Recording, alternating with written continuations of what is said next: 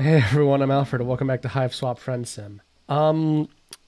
So the last time I recorded this was October. It's currently April, and I was like, oh shit, that's coming out now. So I was like, oh god, I've got to record it. So here I am. Walking, doing a lot of it recently. Back on Earth, you never got this much exercise. You're going to be stone shape when this is over, provided you still have all your limbs attached and bones uncrushed. Probably come up with a safer way to travel, taxi or some sort of bus, but you don't have enough money and you can't read the road signs. Also, you're routinely covered in blood and bruises. So walking it is. Tired as you are, your feet still carry you towards friendship.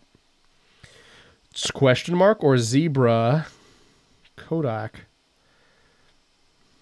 This guy's mononymic because you can see that this is just, you can tell that these are the same letter and his name ends in the same letter. So that's probably Kodak and zebra. But this guy, just, let's go with mysterious man. As usual, the streets are hopping, just bouncing around like an overactive bunny rabbit on Easter morning. Up ahead is an intersection of streets. Up ahead at an intersection of streets is some kind of night market. Well, every market on Alternia is a night market. As stated, you're broke, but there's nothing wrong with a little window shopping. Who knows what awesome stuff you'll find? You can learn a lot about a culture from their stores. You are so intent on thinking positive thoughts that you realize you were nearly at the market. Before you realize quite a few people are coming toward you in the opposite direction. Some of them are running, actually, and screaming. Looks like something has gone down, violence-wise. It's not a stampede. You aren't in any danger of trampling, and the street is wide enough to just step aside and let the crowd pass by. Or it would be. You get a brief, furtive glimpse of a pair of focused yellow eyes under a low-pulled hood. Then a hand grabs yours so tightly the tips of your fingers go numb. With a rough yank, you're pulled into the flow of the crowd. The troll girl who has a hold of you speaks quickly and quietly. You have to lean your head in close to hear. We're on a date. You're my mate sprint or my moirail. Okay, so we're at least, like, platonic, I think? That's what that means, right? Yeah, that's what moirail means. Whatever you want, we're just a normal couple out on a night on the town. We're gonna go catch a movie and get some soft serve grub cream, you feel me? Wow, okay. Your heart beats so fast, you can feel it in the back of your throat. You adjust your grip a little to make the hand easier to hold. In response, you get a squeeze like she's thanking you. Sorry there. You match her pace, a surprisingly difficult feat considering how short she is. Behind you, people are shouting. What the heck happened back there? Someone died. You figured that. That's not exactly rare for Alternia, is it? You've seen way more dead people in the last couple of days than you've seen throughout your entire life on your planet. You'd tell the troll girl you thought that was kind of just normal here. Normal, sure. When low bloods get killed. Natural order of things, right? But with high bloods, it's different. Personally, I don't give a shit about the natural order. No matter what the job is, I'll take it. So High Blood is dead, and you are currently holding hands with the troll who did the dirty deed. She chose you to help her lay low, i.e. made you her accomplice, i.e. you are now her friend. Helping someone carry out a cold-blooded murder is a super friendly thing to do. What did she call you? Her mate sprint? You aren't sure what it is, but it sounds great. You ask her what you should call her. My name's Polypa. Polypa. But there's no reason to go throwing it around. In fact, let's not talk at all. You want to point out it's not a very convincing date if you are just walking in silence, but that would require talking, and she told you not to do that. Trio of those spiky robots go marching by, drones or whatever. Their big, ugly heads swivel back and forth like they're looking for someone. Polypa doesn't say anything, and she keeps her eyes forward, but she goes as sharp as a laser, every muscle in her body tensing. You feel it through her hand. Her fingers tighten on yours until the drones disappear to the crowd. She yanks you around a corner into a smaller alley connecting two roads. There's nothing here but a pothole and a couple dumpsters. Hold on a minute. Her hoodie has a symbol on the front of it, two overlapping gold ovals. Most trolls seems to have a symbol designating their blood color on it somewhere. That means she's a gold blood, right? Oh. But then Polypa yanks the sweatshirt over her head. Underneath it, she's wearing a tank top emblazoned with a symbol in olive green. It looks like a cat. She's pretty cute. Interesting. Okay. I guess that's why the pun earlier was let the cat out of the bag. It said let the meow beast out of the bag, but I think they're just called green bloods like this are usually, yeah, olive bloods like this are usually related to cats because of Nepeta and Mulin, I think her name is. Tosses the sweatshirt into the nearest dumpster and kicks a button on the side. A whoosh, accompanied by the sulfury stink of immolation. Note to self, do not go dumpster diving in Alternia. Polypa grabs her hand again as you head back out on the street. With her other hand, she works the tie out of her hair, shaking out of its ponytail, letting it fall in thick, sweaty clumps against her neck. Next, she reaches off and takes part of her right horn off. Wait, no, is a little bit of an ear. An artificial bit to cover up a notch in the chitin. What are all those random wardrobe changes about? You wonder until you actually begin to listen to some of the conversations happening around you, and check out some of the billboard-sized screen mounted on roofs every few blocks. Seems like a rumor mill is going pretty hard. Apparently, a well-respected Violet Blood is dead, killed in public, in full view of witnesses by a gold blood girl with a ponytail. Wow. You're really dealing with a professional here. I need to find somewhere to lay low until the heat turns down. I mean, we both do, since you're my associate now. I had a contact waiting, but I don't know what happened to her. It's possible she got spooked. Any ideas for likely hideouts? I'm not from around here. You wonder what in the world made her think you have any idea what's going on ever. She keeps giving you sharp looks as if she's gradually catching on to who it is she's chosen to recruit. You want her to understand that no matter how busted you look, you are an amazing friend and co-conspirator. Well, here's your chance. What do you propose? That's a possibility. Most of the hive stems around here are cheap rentals, burgundy or bronze at the most. I could take them, no problem. I mean, I can take anyone. Some jobs... Wow, she's buff.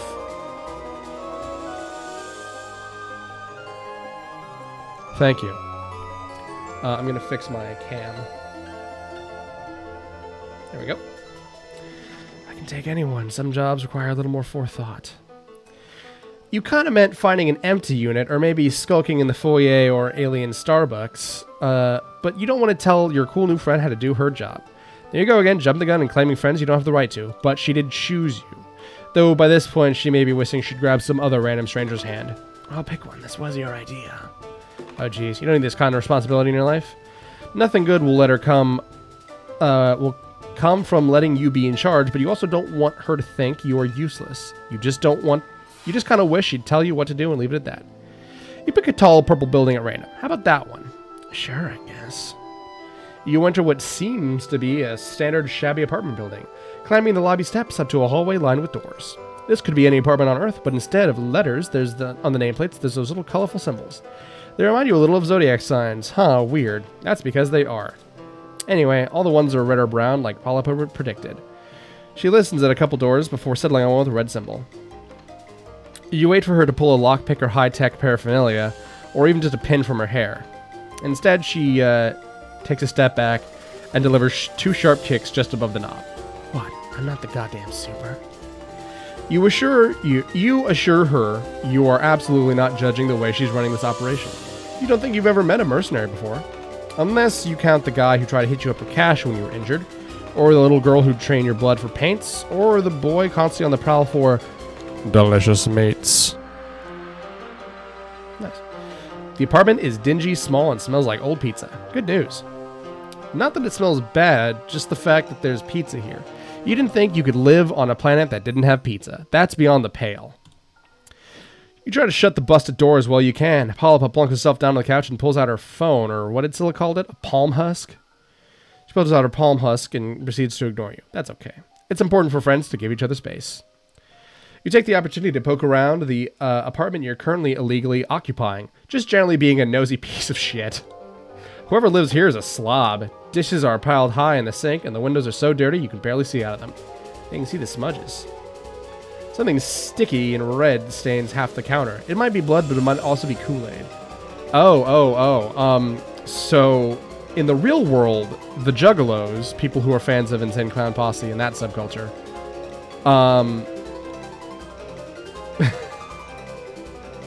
drink Faygo, and okay, this is one of those things where it's like, okay, no, for real though, but multiple Homestuck villains are actually Juggalos. There's like 4 or 5 different. There's like 6 or 7 different Juggalo characters in Homestuck. No joke. And on Alternia, they're seen as a messianic figure.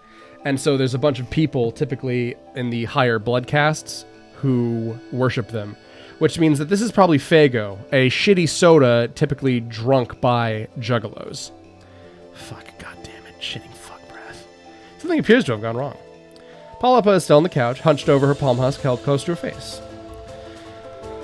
She taps with her knuckles. You've noticed a lot of trolls do that, probably because of their claws. It's all over Shitter. Everyone's talking about it. My contact. They got her. She's been cold. Voice is flat, her eyes expressionless. She lets the palm husk slip from her fingers into her lap. You stand next to the couch like an asshole. You don't really know what to say, and you doubt Polypa's the hug type. Can't really stand her looking so dejected. Before you start pitying me, don't. I barely knew her. It's not like we were in a quadrant or anything. It was business. You sit down on the other end of the couch, tipping your head and raising your eyebrows to show you are very ready to listen and learn and commiserate. Polypa wraps her arms around her knees. Most pros work with a partner. It's easier when you have someone to trust to watch your back. It's usually quadranted pairs who work together. There's one particularly famous Olive and Goldblood duo. I've lost plenty of jobs to them, but I've never found anyone I trust to make into my partner beyond a random one-off. Killing a sea dweller is no joke. It's almost totally impossible. Does that mean that the guy back in the town square isn't actually dead? Polypa looks affronted at the thought. Excuse me, no. It means I had to get a very expensive knife and coat it in very expensive poison and stab him in exactly the right place. The motherfucker is dead. There's no doubt about that. I don't leave jobs half done. High cash jobs are my specialty. Most people are too afraid to take jobs higher than teal. Me, I don't care. Low blood, high blood. If you've got the cash, I'll do the job. Also, these horns remind me of Gamzee and Kurlos and all the headphones. You know, gotta be listening to something. Also, this is a thing that's just in Homestuck in general. One moment.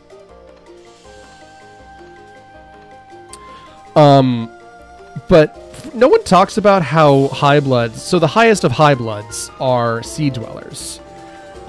Indigo bloods, I think, like, you know, the people who worship juggalos, are not sea dwellers but live near it. And then the two top tiers live in the ocean. They are fully amphibious. And no one talks about that. Eridan and Pfeffery should have a way higher body density to survive the bottom of the ocean as easily as they do, but they're just as squishy as any other troll. People weren't sure why Gamzee was so strong, but it would make sense that, like, if he's, you know... How do I put this? If he's, you know, a sea dweller and he has a high body density, then he would be stronger. But, you know, I'm just bitching. Back in. If I did have a partner, it would make things easier. I admit that much. Cough lightly into a closed fist. What's this? Something caught in your throat, perhaps? Could it be the steady hand of fate reaching a finger down and testing your gag reflex? A murmur delicately that sometimes destiny steers you in a direction you never thought you'd go. Maybe, just maybe, it has steered her to you. That's forward, for sure, but you're pretty much an old hand at this by now, right? Polypa snorts. It's a little watery. She isn't crying, is she? No way. Not a tough assassin like her, you're imagining it. You? No offense, but I grabbed you because you look so weird, and I figured you wanted to avoid the drones even more so than I do. You don't exactly blend in.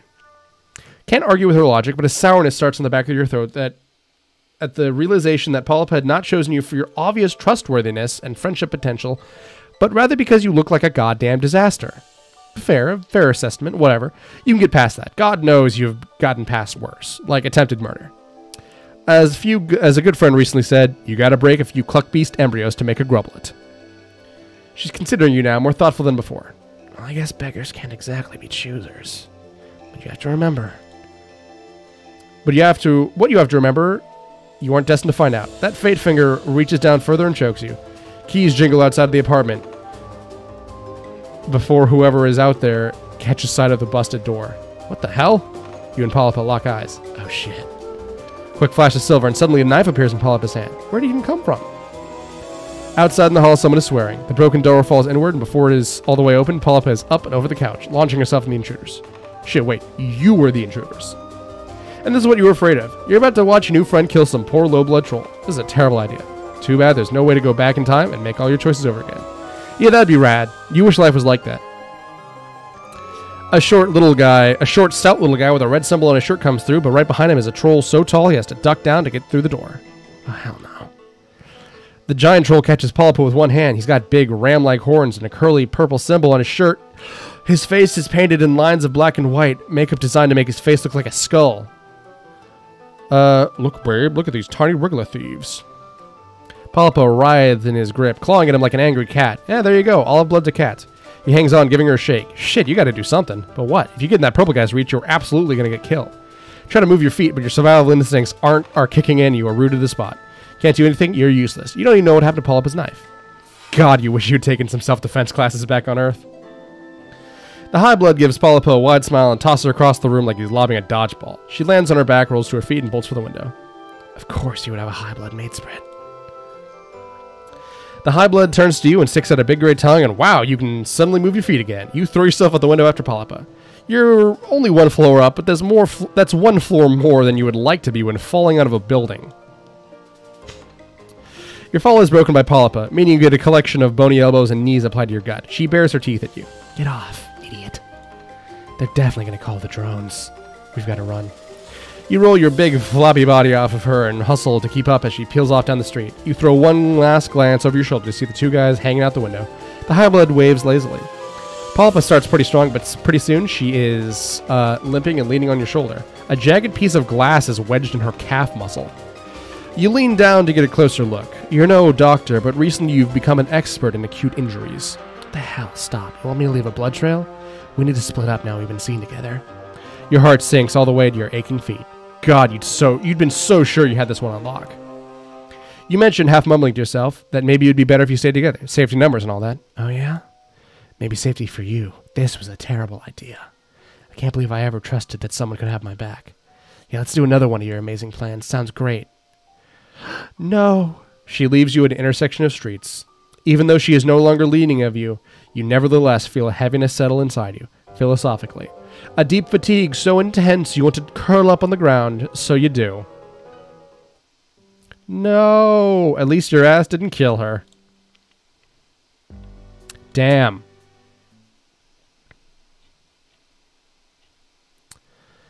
Oh, cool.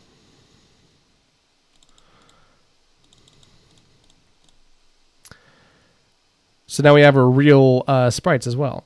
And Zebra Kodak. Your stroll takes you into a nice part of town that seems to have larger, more McMansion-style hives.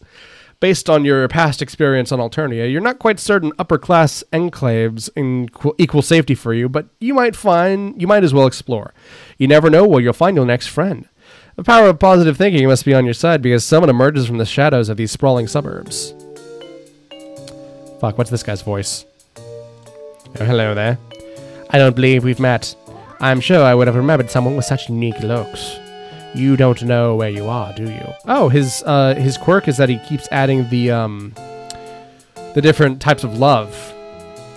By this point on your time in Alternia, you don't know if it's wise admit that you're lost and naive to the ways of the world, but you don't know what you could say to try to convince this guy you've got any kind of street smarts.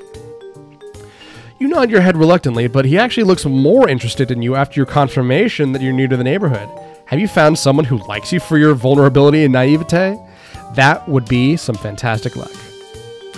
It's a good thing that I found you. Not everyone is respectful as lowbloods as I am. Oh, but I shouldn't make assumptions just because you're not much to look at, my bad. I don't mean to be forward, but you're just so interesting. Mind if I ask what color your blood is? You hesitate, while you're still terrifyingly ignorant of the intricacies of Alternian society. You're starting to feel terrifyingly informed about the role that blood color plays in this world. And you've managed to gather by now that plain old human blood isn't considered one of the better colors to have. What do you do?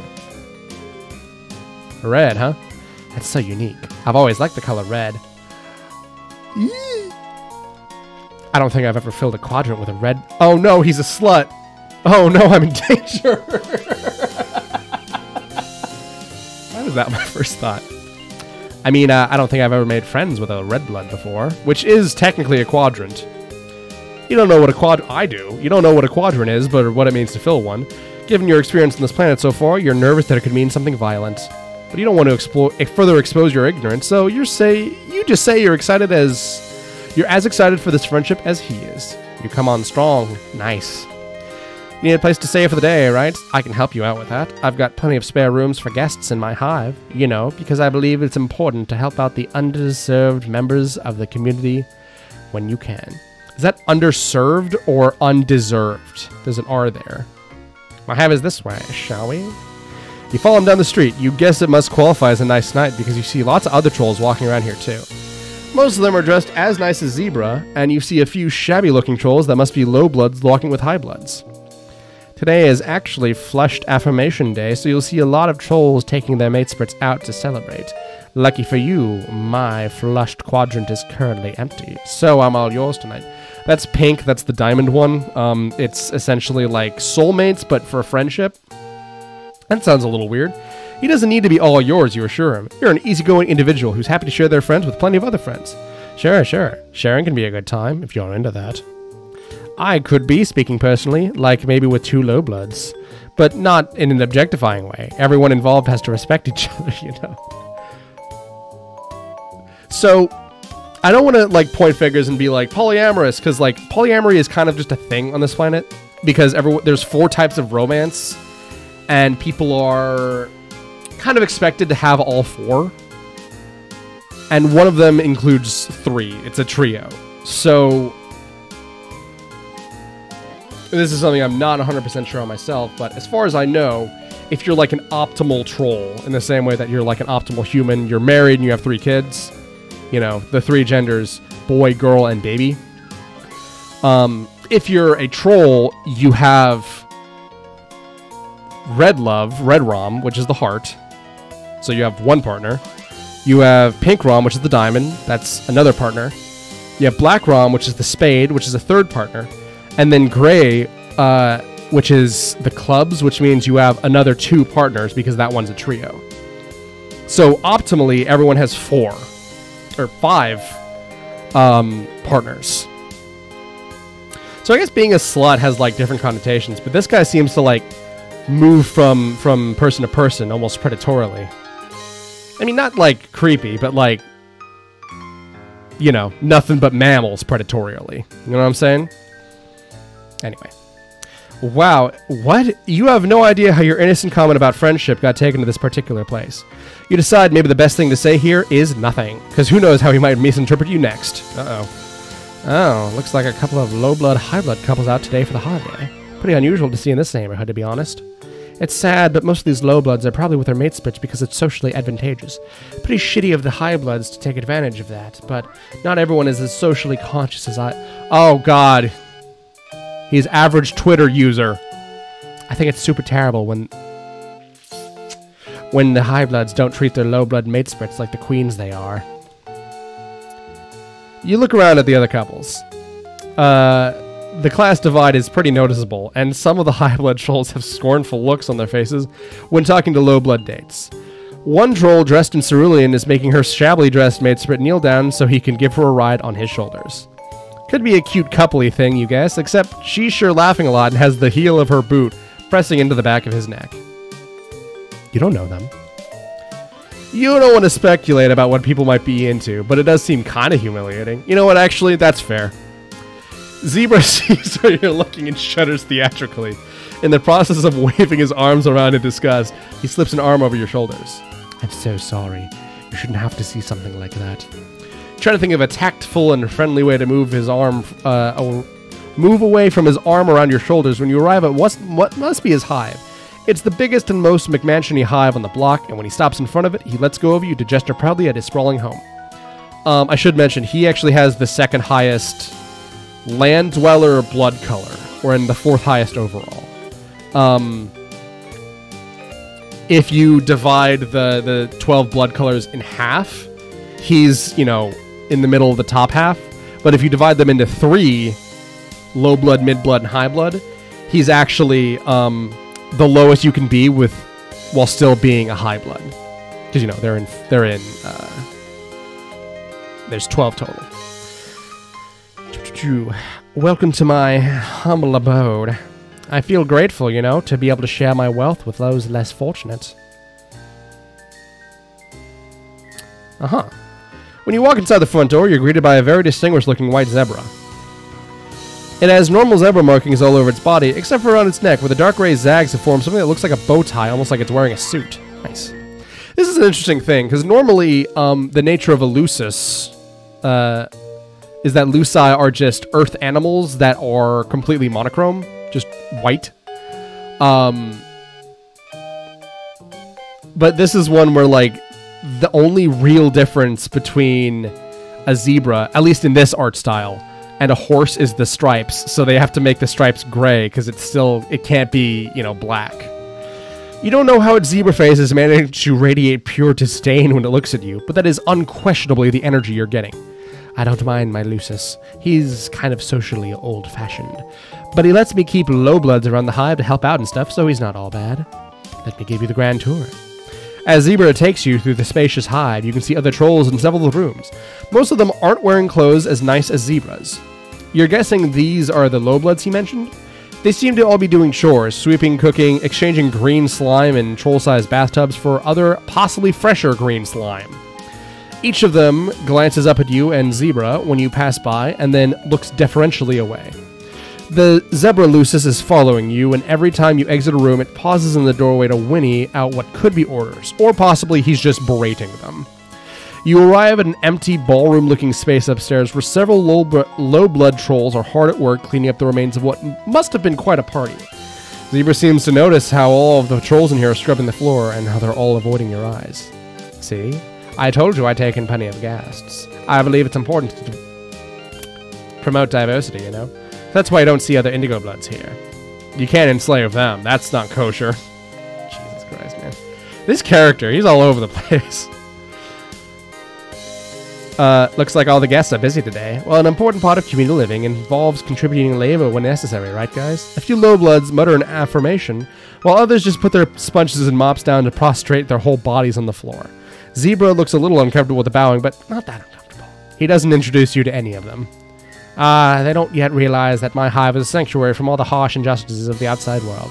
Anyway, enough about my low-blood guests. Let's take care of you, shall we? Perhaps his Lucis has had enough of tolerating your presence, because it takes the opportunity to stop following you and go huff at more of Zebra's guests. Now, for better or worse, you are alone, and Zebra has turned all of his attention on you. His smile seems very friendly. You want to see it as friendly. The night is still young. I'm happy to do whatever you want to do. Can I leave? If you feel like going out on the town to celebrate Fleshed Affirmation Day, I have lots of other friends I could introduce you to. Help you meet the right kind of culture, you know? What? Oh, if you're tired, I can show you to your guest room now, and we can have a nice night in. Go out or stay in? You feel that going out with Zebra on Fleshed Affirmation Day might potentially give him the wrong idea, and besides, you're pretty tired, so you don't feel like going out. Tell him you're ready to retire to your guest room. Oh, sure. By the way, have you ever heard of Chixie Roxmer? You probably haven't. You don't seem like a very serious music fan. But you've got a great opportunity tonight to learn from me. One of her low-blood musician friends is playing a show for the holiday, and I can get us in because I'm super connected in the scene. We should go just in case she's there. You could have sworn you told him you wanted to stay in tonight, but okay. You can gather the remains of your energy and go to the concert with him. That's what a good friend would do. Takes you across town to the concert, only trying to hold your hand or put his arm around you a couple of times on the way, so it could be worse. Maybe hand-holding is totally platonic on Alternia? You hope so. The concert itself is one troll with a guitar and harmonica, who, according to Zebra, is a low-blood whose songs are spreading truly radical messages, almost as radical as Chixie's. You don't understand the tunes as much as you can, but you enjoy the tunes as much as you can, but you don't understand what the lyrics are trying to say. You ask Zebra what the lyrics mean, since the message is apparently important to him, but he gets annoyed with your question. What? The lyrics are about, well, about lots of things. Social justice and oppression and stuff. It's kind of hard to explain to someone who doesn't already get it. Like, if you're not on my level already, I don't know what I can really say, you know? Man. He's like that guy on Twitter who's like, ugh, sorry I'm a man, but you know, I'm one of the good ones. Anyway, you got fat tits. Has anyone ever told you that? Also, Queen. Enough about the music. I want to talk about you. What sort of things are you into? What if this guy's name is Troll for or Alternian rather, for virtue signaling. You haven't had many opportunities, Alternian, to talk about your interest. How exciting. You say you like playing games, but he's already interrupting you. Cool, sounds great, really interesting. What's your quadrant situation like? It's harder to pretend you know what he's talking about now that he's asked you about quadrants directly. You admit you have no idea what he means by quadrant situation. Wow. You're even more clueless than I thought. Don't worry, I still find you attractive. He goes to a brief, but not really brief enough explanation of the 4 types of romance on Alternia. Matesridship, the flush quadrant, which sounds the most analogous to human romantic partnerships. The pale quadrant, Moira allegiance, which sounds like an exceptionally codependent friendship by human standards. Auspicism, the ashen quadrant, which you don't understand at all. Basically, there are 2 people who will destroy each other if the third person doesn't interfere. And Kismesitude, the black quadrant, which just sounds like repeatedly hooking up with someone you hate. Yeah, Kismesitude is like, instead of friends to lovers, it is rivals to lovers, no friends in between, and they still hate each other and are in love. And then Auspistice is like the same, but they would kill each other, but there's someone there to mediate and make sure that they stay on the same level. You're fuzzy on the details of all 4 of these, but you understand enough to get he's asking you if you're single. You tell him that you really just want to be friends. Of course, I super respect your choices. If you ever change your mind, I'm right here, and being in a quadrant with an influential yet sensitive and socially aware indigo blood like myself could make it a lot easier for you to survive and thrive on Alternia. Wasn't he criticizing that kind of high blood, low blood, socially advantageous relationship a few hours ago?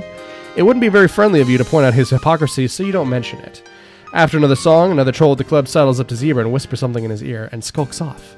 Zebra looks alarmed, glancing around him and edging towards the club exit. I just got a tip there's about to be a culling at this concert. We should get out of here. You definitely agree about wanting to get out of here.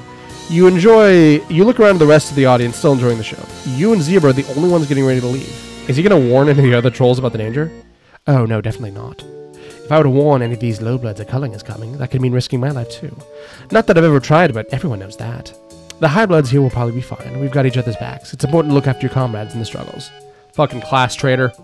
Sure enough, you can see other trolls here who, much like Zebra, stand out because they're wearing nice clothes and are casually but urgently leaving the concert venue.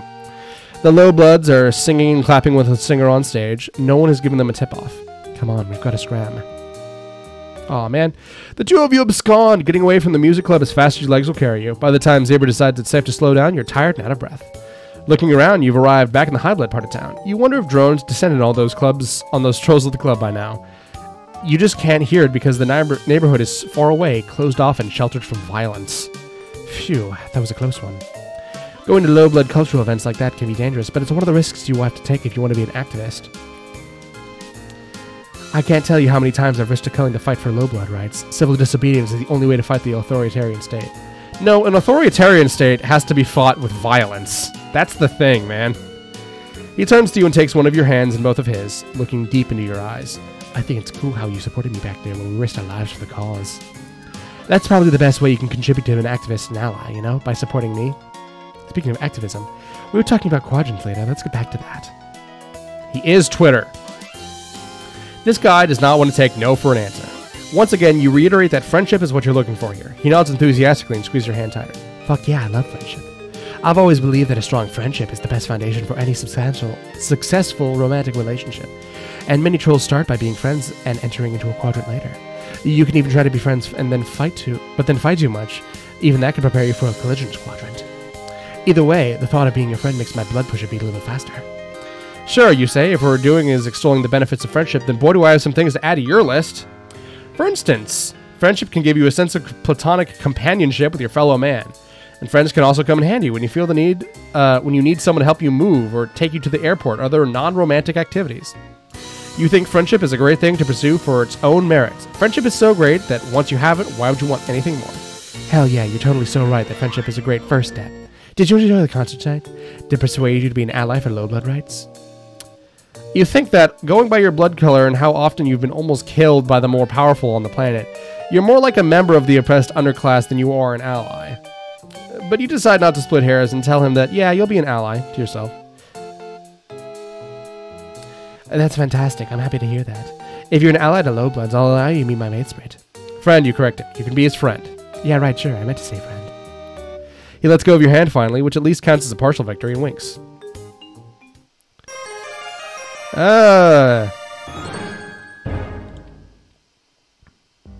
Da-na-na-na-na-na. He's the skis. All right. Cool. So yeah, I haven't recorded this since 6 months ago. Yeah, 6 months ago. So I'm a little, behind on it, but I'm getting back in. We're gonna beat the whole thing. We're gonna at least do one run of every one. We're on volume 5 now. Goes up to 18 and the epilogue. Oh man, this guy is my least favorite so far. But yeah, I've been Alfred. This has been Hiveswap Friendsim. That's the full name, right? Yeah, Hiveswap Friendsim, because it's in canon with Hiveswap, and it's the friendship simulator. But yeah, I'll see you guys next time. I've been Alfred. Goodbye. Have a good day.